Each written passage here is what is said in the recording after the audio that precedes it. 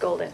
Now tell the story. I remember year one, I'm known for throwing a bowling event, but I never bowl. And year one I did bowl. But it got a little, kind of everybody wanted to be on Jerry and Liz's lane, and so it got a little, and there were hurt feelings and stuff like that. So now Jerry and Liz are co-hostesses, co-host and a hostess.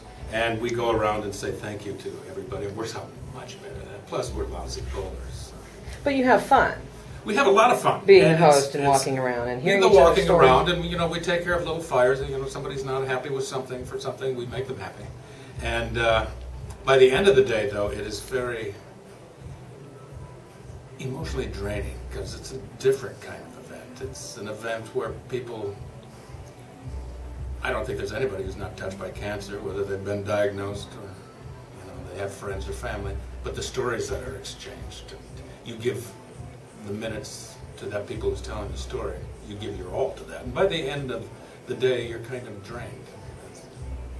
It's tough. And it's tough.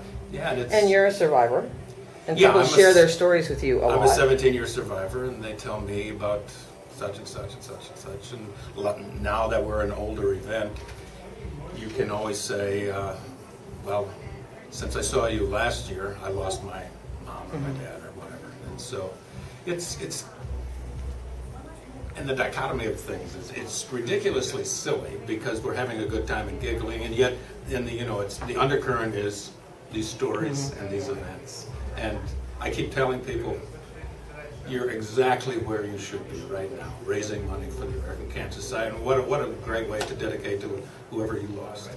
Absolutely. Thank you, Jerry. You're welcome.